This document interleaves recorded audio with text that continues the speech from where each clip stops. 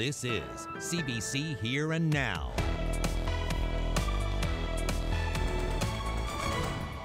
It's huge. I mean, you're looking at an economic impact in the range of $120 million. Making the costly pitch to host the 2025 Canada Summer Games. Start cutting spending and cut it dramatically. Telling it like it is. What can we learn from Saskatchewan as it climbed back from the brink of financial collapse in the 90s? And the seagull actually got the bag off his leg and flew away, which was great. And just ahead, the tale of a plastic bag, a seagull, and an eagle at Kitty Vitty Lake. Carolyn has this amazing story when she speaks with the photographer who caught the entire drama. Good evening. St. John's is making a bid for the 2025 Canada Summer Games. They were supposed to be hosted here next year, but the province just wasn't ready.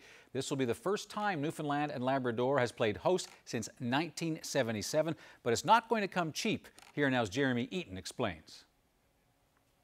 We'll have Jeremy's item in just a moment. My apologies for that, but we will get to that. We're going to move on to some different news now about Muskrat Falls, and it's quite sobering, and it means that Stan Marshall's plans to step down as Nalcor CEO in April, well, those are now on hold.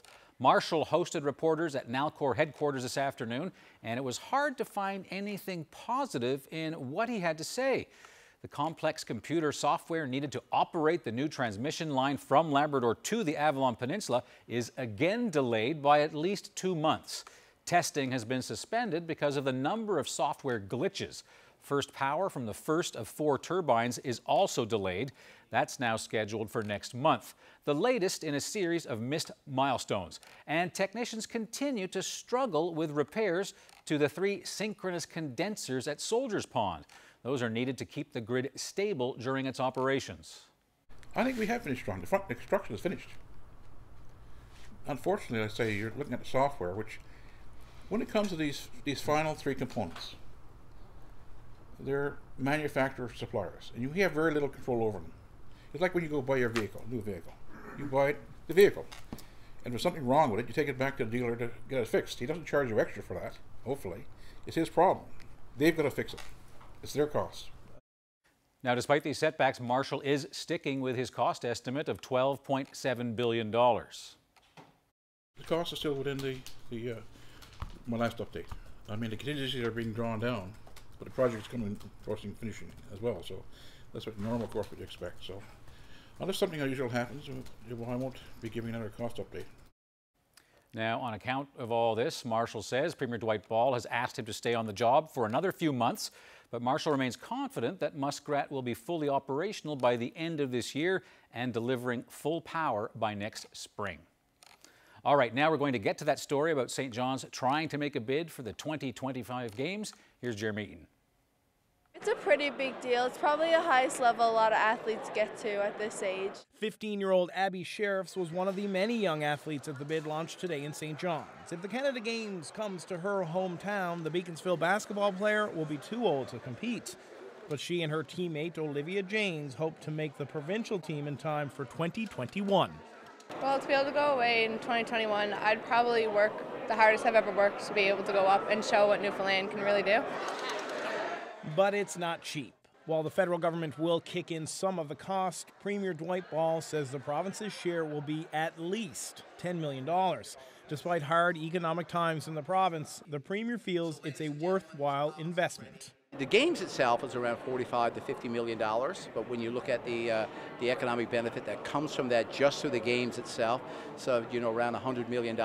But then it's a lasting legacy that will come because we're now positioned to attract national and international events to the province. $100 million in estimated economic spin-off. Newfoundland's gold medalist, Blair Tucker. It's been a long time since the city played host. By the time the 2025 Games roll around, the pool built for the 77 Games will be nearly 50 years old. You know, there's some work on the Aqua Arena and a track, to name 2 pretty big facilities that need to be upgraded or replaced.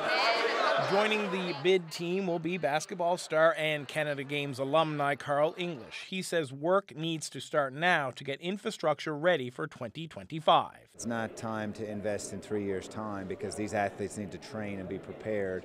I want to say we won 1 medal at 2017, so I think we have to put our best foot forward, especially when we're at home. We'll have our home crowd, our home fans, our home cooking. With the bid submitted, there will be a technical review due in May of this year before a comprehensive community review in December. If successful, the Games will get the go-ahead in February of 2021. Jeremy Eaton, CBC News, St. John's.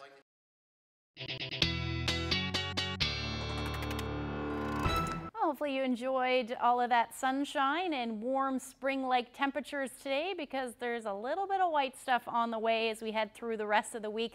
Potentially some snow for eastern Newfoundland tomorrow. We'll talk about that a little bit. It's going to be quiet for the big land. You're looking at some sunshine, some flurries along the coast. And then the next weather maker will move in for Thursday and Friday. This one looks like it'll bring some accumulating snow. I'll have all those details coming up. Well, he's not playing to sink the 8, he's playing to slay the audience. This trick shot pool artist is sharing some of his amazing shots. They are amazing. That's ahead. To other news now. A crackdown on drugs trafficking in Grand Falls, Windsor has produced multiple arrests and charges. Police are calling it Project Barbarian, and they say they are targeting drug trafficking with links to organized crime. Multiple people are arrested on Saturday, including some at this Outlaws Motorcycle Clubhouse in Grand Falls, Windsor. 3 people appeared in court Monday for charges of trafficking cocaine. Police will release more information on this operation tomorrow morning. A man who was just acquitted of murder in St. John's was on the receiving end of questionable police tactics. With Philip Butler's trial now over, a previously unreleased court decision was made public yesterday, and it shows Butler was held in an interview room for several hours while he demanded to see a doctor. Here now's Ryan Cook reports. 18 times, Philip Butler asked for police to end the interview. On 6 different occasions, he asked or demanded to see a doctor. Despite that, his police interview continued on the night of his arrest for the killing of his brother George. Justice Valerie Marshall ruled the entire interview was inadmissible at his trial. Butler insisted from the beginning of the interview that he was a victim, that he acted out of self-defense, and that he needed medical attention. Butler was stabbed with a needle during the fight with his brother George. He told police George had hepatitis C. He also said he was hit over the head with a metal pipe and was experiencing chest pains. He laid on the floor wrapped in a blanket throughout most of the interview, which ran from midnight to just before 5 a.m. Paramedics were called after 3 hours, but by then Butler was agitated and refused to go to hospital. Marshall says the tactics used by police were akin to a quid pro quo. Tell us why you killed George and we'll get you a doctor. On Saturday, a jury found Butler not guilty of second-degree murder.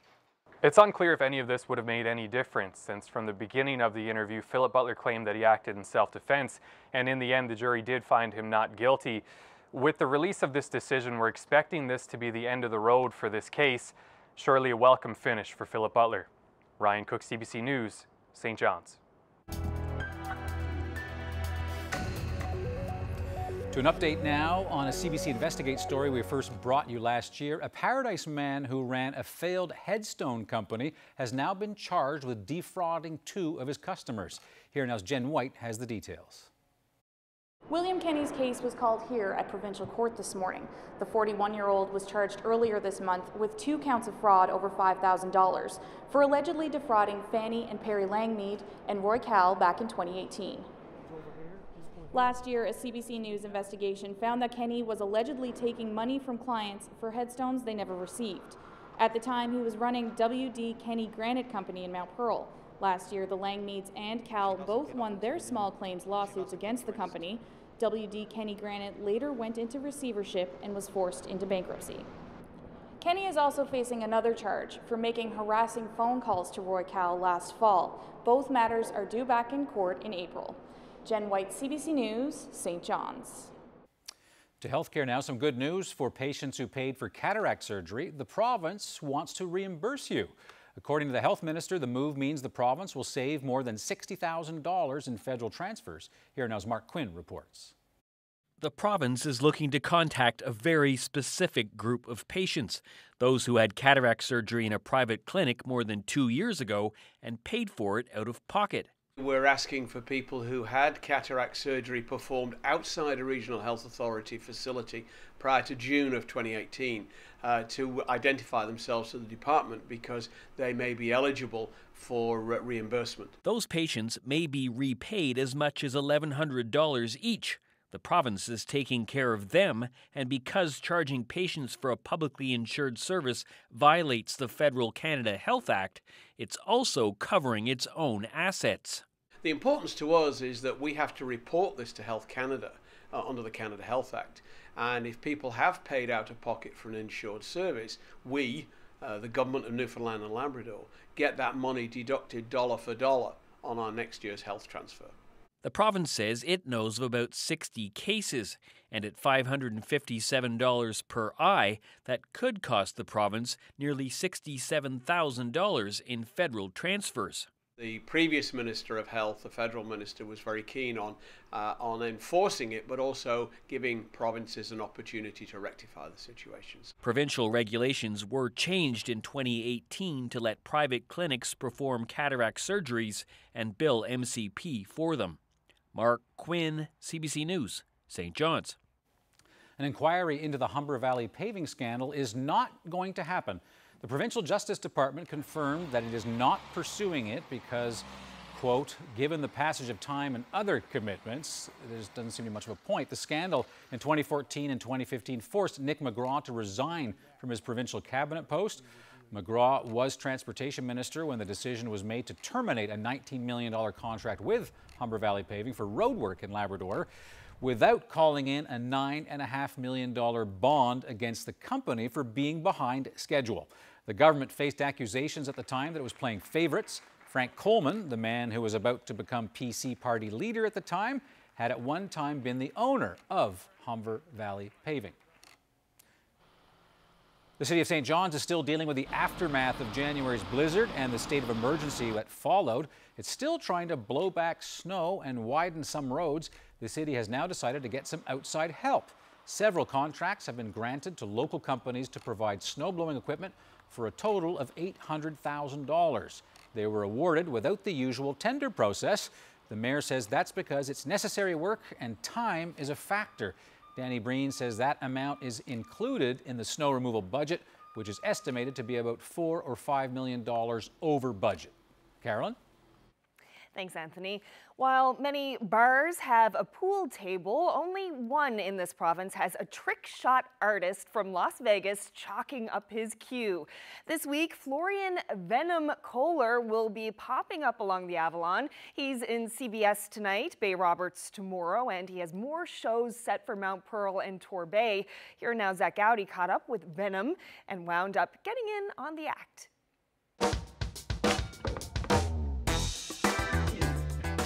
My name is Florian Kohler, I'm also known as Venom, and I'm a professional pool trick shot artist. I'm originally from France, but I now live in the USA, where I basically do that full time.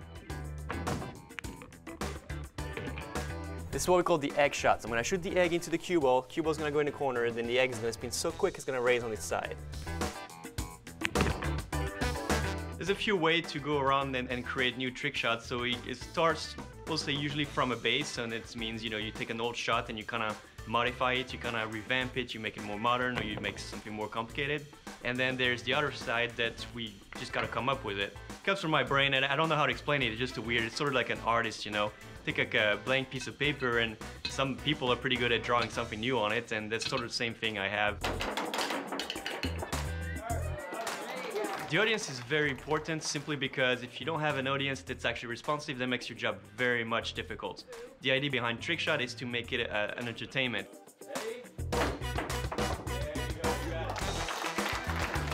How much overlap is there between trick shot pool and competition pool, 8-ball or snooker? There's as much parallel, I'd say, as a guy that does, a backflip on a BMX and a guy that runs the Tour de France. You know what I mean? It's a very it's the same sport, but at the same time, it's not the same thing at all. So obviously, the skills, meaning, you got to ride a bike, meaning you got to run a table. So obviously, I can run a table, I can make bowls, I can play position, I'll do a break and run, no problem. But, the mental aspect of it, it's a very different game because, well, the guy on his bike is just gonna, go as fast as possible. On my case, I got to find a way to make it as cool as possible in between point A to point B. If people want to see you on this tour of Eastern Newfoundland, how can they get the info? The best way you guys can find us for show is to check out the Facebook page CPL NL East Pool League. You're going to have all the info there and find out how to get tickets. You also really get the audience involved in your show, hey? The key is about to get as many people involved during the show and really have them participate and, to make it really interesting and fun. It also adds a little degree of danger, I'll say, and I feel like I got to get the man behind the camera today. What, me? Like, yeah. There? Yeah. Oh. Yeah, I think you're about to get in a little danger zone here. Okay, how does this work? So you're gonna put your feet in between the cue here. Okay. All right. Yep. Okay. Now I want you to hold the shoe like this. Okay. Like. Yeah. I would have worn my jock. Okay, you're gonna have to move a little bit this way. Yeah. Not too much. I'm trusting you, Venom. All right, I'm trusting you. Then you shouldn't. Ready?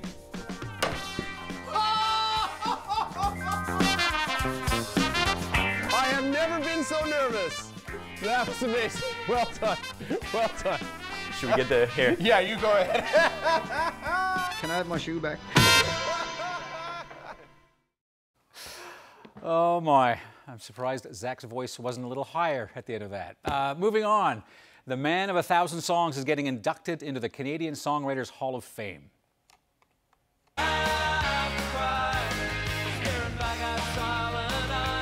A special ceremony will honor the life and work of Ron Hynes. It's going to happen during the East Coast Music Awards, which takes place here in St. John's on April the 30th. For decades, the singer-songwriter from Fairyland wrote about hope and heartbreak with songs such as Sunny's Dream and Atlantic Blue. Hynes was battling cancer when he died in 2015 at the age of 64, and today his nephew, actor and writer Joel Thomas Hynes, said his uncle is, quote, grinning down from that great songwriter's circle in the sky.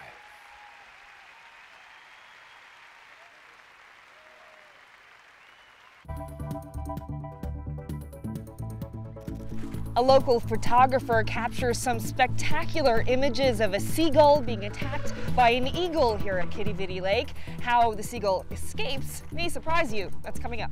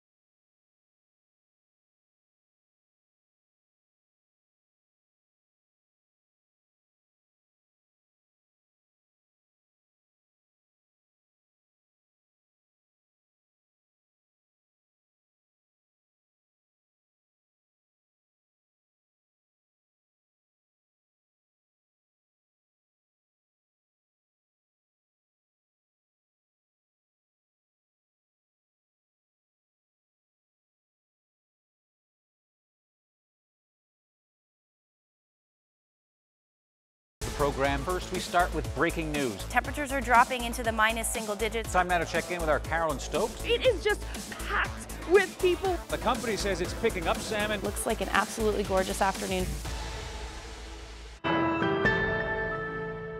Welcome back. We all know that plastic bags are bad for the environment. That's why the provincial government plans to ban them this year. But a local photographer saw firsthand how dangerous bags can be when he came across a seagull fighting for its life. We're about to show you the photographs Michael Windsor took. The images may be hard for some people to see, but the story does have a happy ending for the seagull anyways. I spoke with photographer Michael Windsor this afternoon. I was here yesterday, just taking some pictures of the birds, and there was nothing really happening. I was down there looking for bald eagles, and so I went down to the bottom of the pond, and when I was down there I saw this thing fly in, and I thought it was a drone first because it was long, it was white and black, so I kept looking at it. When I got closer I noticed it was a seagull. So then I actually took out the camera fast as I could to get some pictures of it. In the picture you can see like just the seagull, and the big black bag was just kind of flowing behind. It was almost acting like a parachute, so I felt bad for the guy, so I figured I'd come up here to see if I could help him get the bag off or something. Out of nowhere, I didn't expect a juvenile bald eagle to start chasing him, because I guess he thought it was a free lunch, right? Unfortunately. The bald eagle actually had the talons right into the seagull, and I figured it was over at that point. But the ironic thing is that when he hit the water, the bag actually filled up with water, and this kind of saved him in the long run, because the bald eagle couldn't lift the seagull and the bag full of water. Like if it was an older or a sick kind of gull, you'd understand, but due to our trash, he was in that predicament, right? So, I felt bad. So when he got away, I was pretty excited over that. I guess the bag, it saved him in the end, but it's what made him vulnerable in the beginning. For sure. And there's so many too of this type of stuff that happens that we don't see. Fortunately, we had a happy ending, because at the end, the seagull actually got the bag off his leg and flew away. Did the gull seem okay when everything ended and it got the bag off its foot? Oh, for sure. He flew away, and I was pretty happy, I'd say. and the bald eagles on the edge of the ice just looking at it and looking up as he flew away. They did chase him, right? Just letting go, which was great. But again, when it comes to plastic bags, that plastic bag still went out to the river and down to the ocean. And so the next turtle or fish or something, right, is going to be there for years. So, it's kind of unfortunate. So that's why it's great for such things of, recycling, and all the major stores are doing it now, which is great. Yeah, and that story was great. Wow, Carolyn, nicely done. I mean, what a drama. And what a perfect day from the Nature Channel or Discovery, whatever. It certainly and was. that plastic bag thing, that ban's coming in effect fairly soon. I think the province in July, in the summer anyhow. So I'm assuming the seagulls have two minds of that now. On the one hand, didn't like getting stuck. On the other hand, maybe it stopped the eagle from having its way. Anyhow, from Kitty Vitty to Harbour, Maine, Chapels Cove, Lakeview, where the beach there is now looking like something of a war zone. So much so, it's actually applied for disaster relief. Storm surges that Ashley told you about at the time, all of this during January's blizzard, tore up the beach, wiping out one whole side of it and tearing a nearby storm drain and culvert right out of the ground. Yeah, engineers estimate that the repairs will cost nearly $1 million, and the mayor says that that's the town's entire budget for a year. All right. Just off to the background here is where used to be a road there that went out to our Chapels Cove slipway, and now you can see that road is completely gone. There's no means whatsoever to access that road to that slipway. It's been completely removed. And then if you just look off to the other side here, you'll see that over here it's completely eroded away the shoreline there. We don't have protection there. If it continues to erode underneath Point Road, under Point Road is where we recently just put in water and sewer lines. So that's a really big risk for our community that we really need to get some controls in here.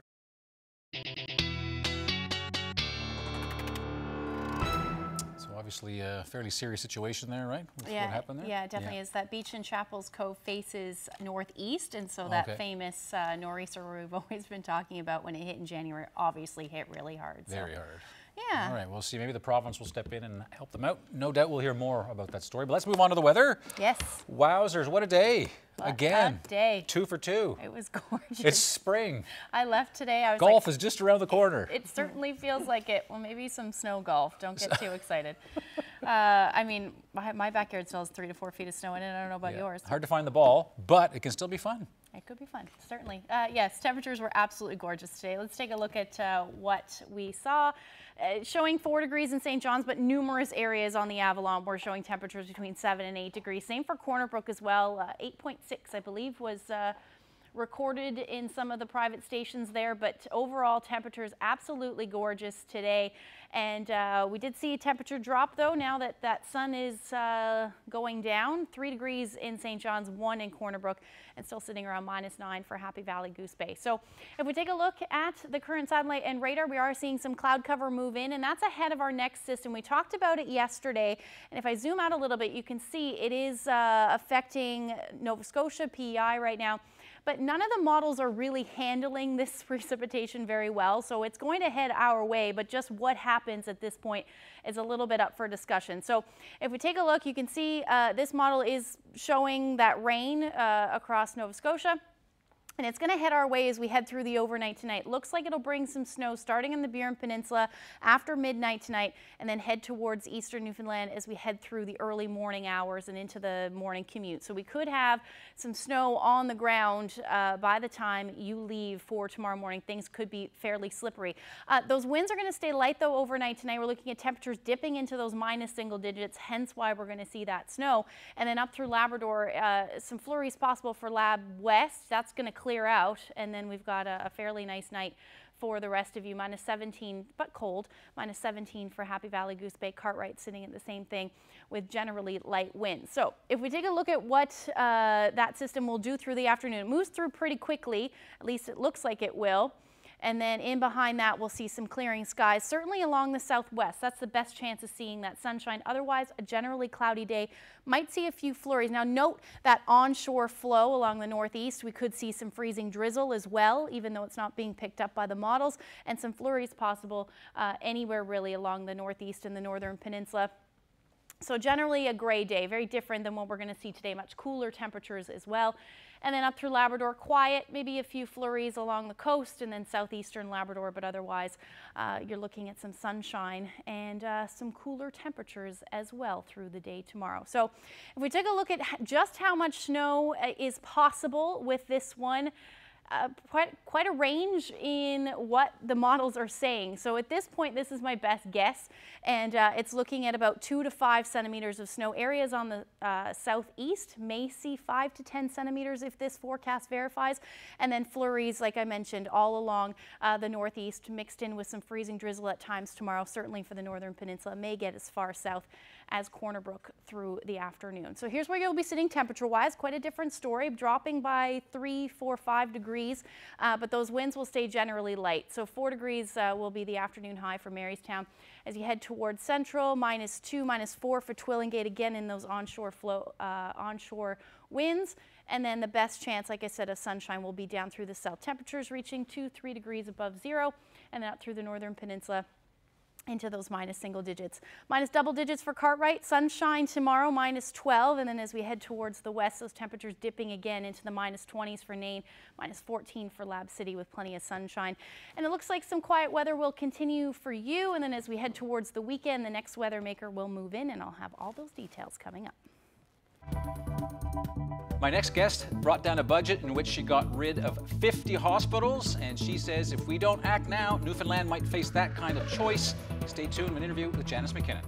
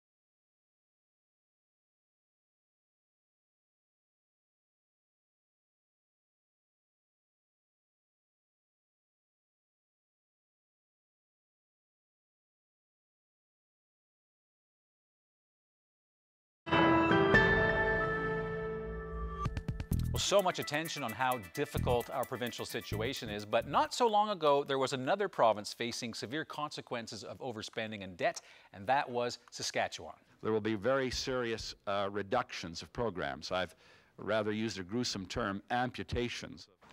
Former Premier Roy Romano would admit that his province was on the brink of bankruptcy in early 1993, and at that time, Romano also said he thought it was a race between Saskatchewan and Newfoundland to see who would hit the bottom first. And one of the people responsible for getting Saskatchewan back on the right track is our next guest. Janice McKinnon was that province's finance minister at the time. Government has no choice but to tackle the deficit of the province. Was Janice McKinnon in 1993. Today, she's in St. John's. The Employers Council brought her here to offer some advice to our province. Welcome to Here and Now. Great to be here. So, as you likely know, Newfoundland Labrador's debt is a problem, and we now spend more money on interest payments than on education. Spending is a problem. Sound familiar? Totally familiar. Yeah. What was the situation like that you faced in Saskatchewan?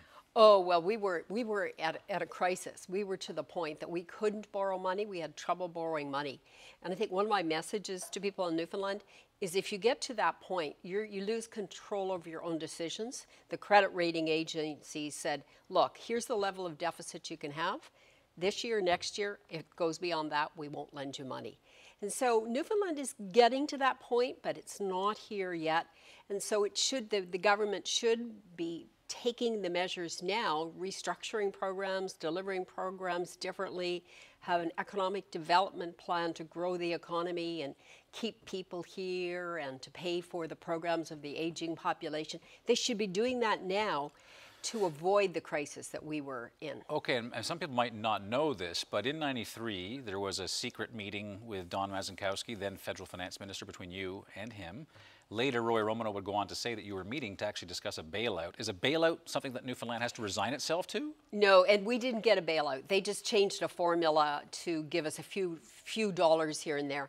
What they can't get is a bailout from the federal government. People here, I know, talk about a bailout from the federal government.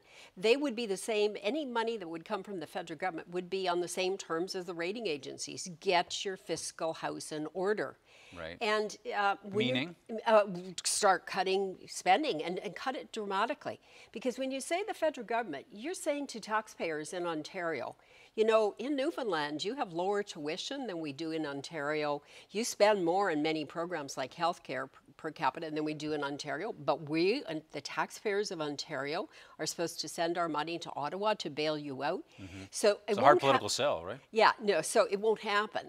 Without strict terms, that means cutting spending. And in that sense, that debate occurred in Saskatchewan. Our premier said, in no way are we allowing the federal government to tell us what to do. We'll do it ourselves. Now, part of your message is we should not allow our government, regardless of their political stripe, to let us sleepwalk into a crisis. What does that mean? Okay, so because you have a big deficit in debt, each and every year it gets worse, right? The deficit goes up, interest payments go up, you have less money to spend, so you have a higher deficit. You're on a downward cycle. And if you don't stop it, somebody's going to come and say, you have 2 years, and then you have to cut dramatically. We closed 50 hospitals in one budget. You did? Yes. And 50? Yes. You have to raise taxes quickly. So you have some time here to begin that process. For example, healthcare. Newfoundland spends per person $1,000 more than the Canadian average on healthcare. That's a lot. Yeah, a lot of reasons too. You could have 31 acute care hospitals, far too many, too expensive. Most expensive place to have any procedure performed is a hospital. You should be using acute care hospitals less. So make those changes now so you can phase them in. Otherwise, you'll make those changes, one day half of your hospitals will be gone. Very, very sobering message. Really appreciate you coming by. Yeah. Thank you very much. A lot for us to think about. Okay, take care. Thanks. Well, turning to national news now, ongoing rail disruptions have brought Canada's agriculture sector to a troubling tipping point. That's according to grain growers as well as pork and chicken farmers. They say their reliability as producers depends on train shipments, and they're calling on the federal government to end the uncertainty. We have nothing to do with this dispute. The widespread collateral damage of these protests is grinding our entire industry to a halt. and is taking a massive toll on farmers across the country. Robinson says the toll in terms of farmers' mental health and financial insecurity is high. She says grain farmers alone are losing $63 million a week because of contract penalties and new delayed shipping fees. She says with the transportation system frozen, Canada is approaching an animal welfare crisis because farmers are running short of the supplies they need to heat barns and feed their livestock.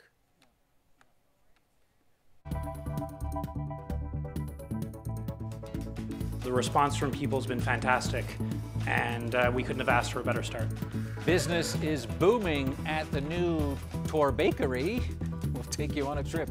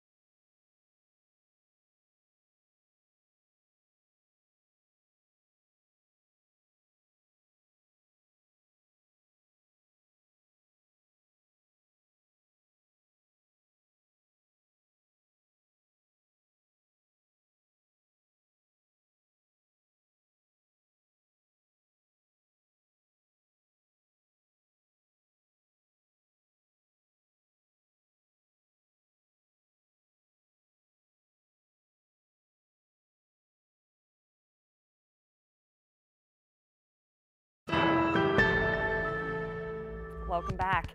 From the bakeries of Berlin to Torbay, the town is trying to attract more businesses to set up shop there.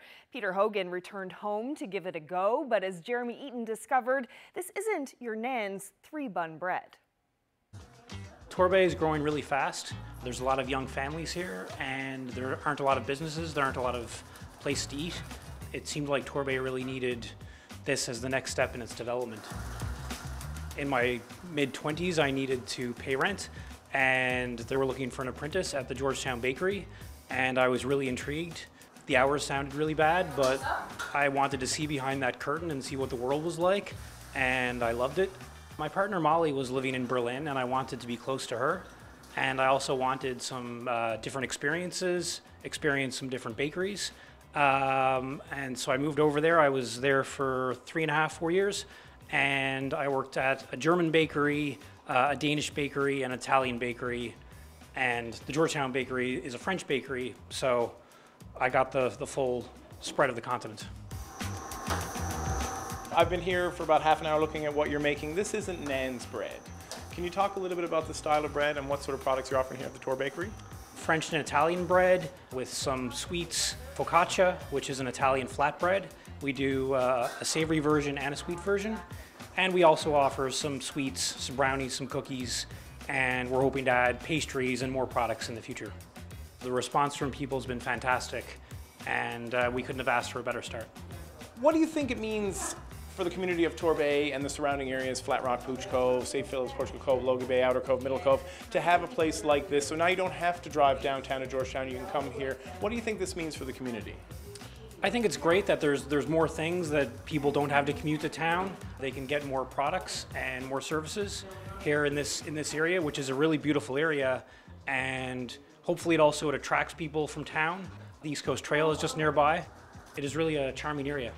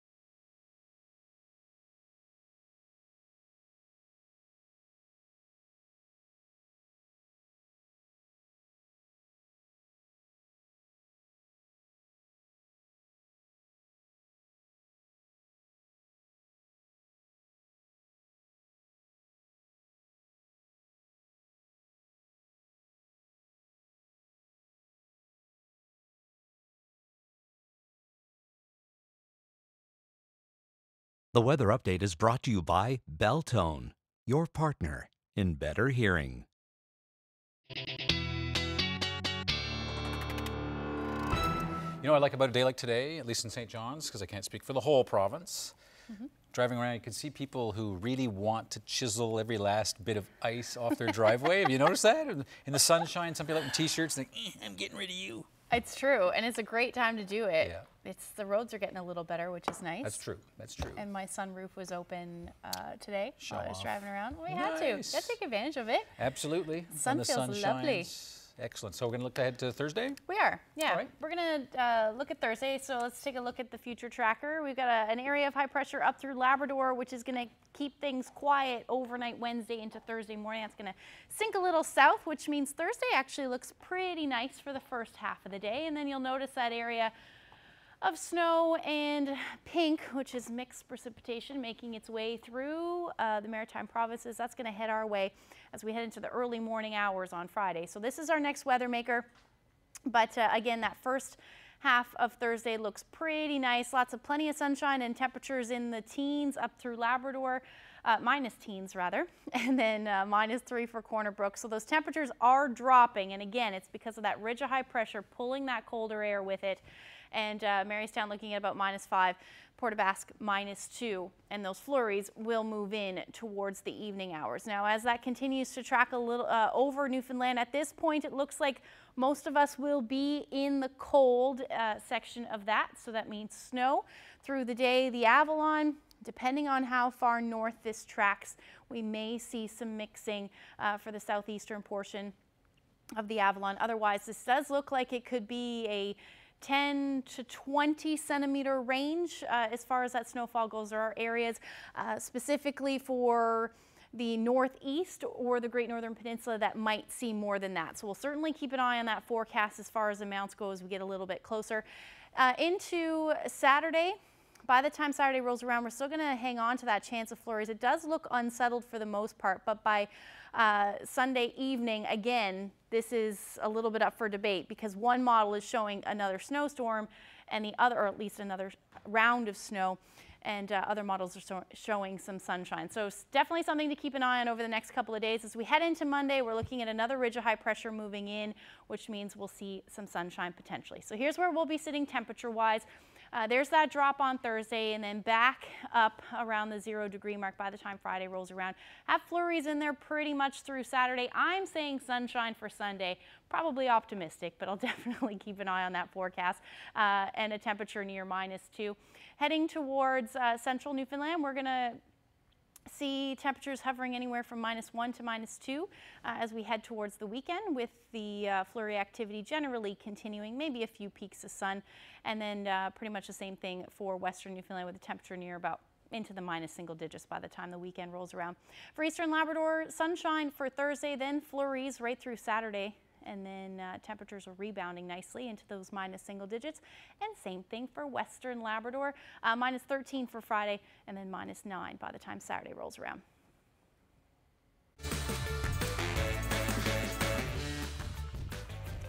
Well, we had plenty of sunshine. Wow. Isn't that cool? It's like coconut cookies floating around in the bay. Coconut ice cookies, yes, exactly. That's something. That's awesome. I'll tell you where this is too when we come back. And we will be back in a little bit, but first some more news, some serious news for you. Human trafficking is one of the fastest growing criminal activities in Canada and one of the most damaging. Its victims, mostly women, often underage. Survivors and police right across the country are stepping up efforts to combat it. And as the CBC's Iona Rumiliotis says, the hotel industry is being enlisted in the fight. So those are some things that front desk staff can look out for. The warning signs are stark when you know them. One of the biggest things is actually refusing housekeeping. So, you know, constantly having that do not disturb sign on. Another huge one is a major demand for a lot of towels and new bedding. At a Hilton hotel in Ajax, Ontario, staff are learning how to spot the signs of human trafficking and what they can do to disrupt it. If it's an emergency, call 911. But the best thing that you can do is just be kind enough to this individual.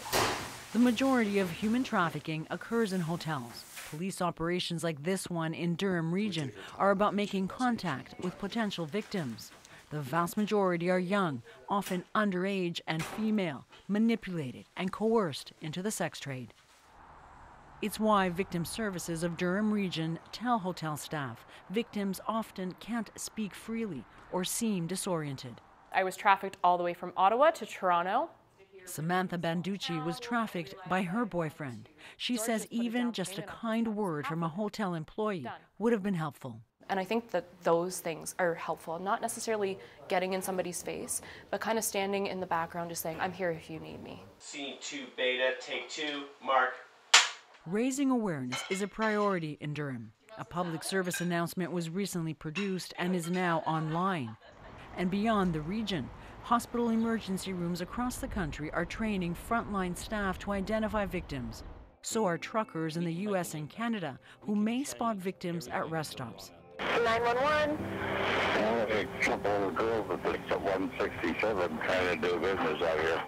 As for hotels, several chains are also boosting in-house training as the demand for accountability grows. Lawyers claim that several local hotels helped sex traffickers. In the U.S., dozens of lawsuits have been filed against hotels for turning a blind eye and profiting from human trafficking. In Durham, police and victim services say hotels are a key partner and the majority are on board. Workers here say they're glad to know more. All the other staff here, we are all over the hotel, so there's things that we see that we don't really recognize or understand. And how does this change that? It's an eye-opener. And knowing what to look for is the first line of defense. Joanna Rumiliotis, CBC News, Ajax, Ontario. Well, former Hollywood mogul Harvey Weinstein was supposed to head to jail yesterday after he was convicted of rape and sexual assault, but instead he's in a New York hospital after experiencing heart palpitations and high blood pressure. Meanwhile, in Los Angeles, some of the dozens of women over there who have accused him of harassment, rape, and assault, they reflected today on what his conviction means. The CBC's Stephen D'Souza has the latest. When Harvey Weinstein was convicted yesterday in a New York courtroom of a criminal sexual act and rape in the third degree, it was a moment that many of his accusers never thought that they would see. There are, of course, more than 80, up to 100 women who have accused Harvey Weinstein of sexual misconduct, but many of them have never seen their charges go to trial because of statutes of limitations or for other reasons. So a group of them gathered today in Los Angeles to offer their thoughts, and they say, while this is a moment they never thought would happen, it's also a watershed moment for their movement. This verdict should serve as an example so that all survivors will be heard and believed, and so that all predators will be served justice. We may never know how many women have been assaulted by Harvey Weinstein and other predators of his kind, but I want yesterday's verdict to be a beacon of hope for all those intent on sharing their truth, as well as those that may doubt their power to come forward. Weinstein is facing anywhere from 5 to up to 25 years in prison, and many of the women who spoke today hope that this is a new day, that this shows that the justice system is shifting to align more with society's evolving views on what's tolerated when it comes to sexual misconduct. This was never about Harvey. This was about what we, as a society, will tolerate. And I, for one, am glad that the message is clear. Hurt other people, and there will be consequences. Your power and money will not protect you. The women who spoke today admit that there is still a long way to go, that the justice system, as it's set up now, re-traumatizes women, making them relive what happened to them when they speak with police, with lawyers, and when they go through a trial. But for each woman who spoke today, they say that the verdict was incredibly personal for each of them. In my mind, I am no longer trapped in a hotel room with Harvey Weinstein forever, because I am here now with all these fierce women after his rape conviction, standing here reflecting on the irony that he will be the one who now feels the fear of being trapped. Today's news conference took place in Los Angeles, where Harvey Weinstein is also facing charges for alleged attacks against 2 women. Meanwhile, here in New York, Harvey Weinstein will be back in court on March 11th for sentencing, and his lawyers have said they will appeal. Stephen D'Souza, CBC News, New York.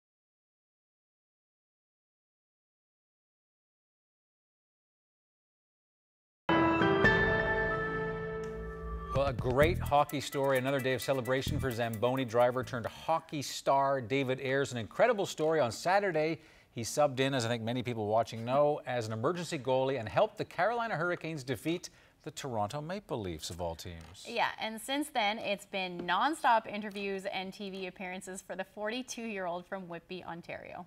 Got a great show for you tonight, and oh, ow! Oh, God, I pulled my hamstring. I don't think I can finish the monologue. Oh, no. Don't worry, Stephen. I got you. David Ayres. Zamboni hockey heroes, David Ayres, everybody. So Ayres showed up on the Late Show with Stephen Colbert last night. Tonight, he's in Raleigh, North Carolina, home of the Hurricanes, where the mayor has declared it David Ayres Day. Yeah, he'll be at the Hurricanes game tonight. He'll be sounding the goal siren. Yep. What a night that was. Wow. Called in, helped Carolina beat Toronto. And normally the Zamboni driver. Just what an incredible story. That's so amazing. Yep. He let in a couple, then he stopped everything. So there you go. Pretty amazing. Yeah, wonderful.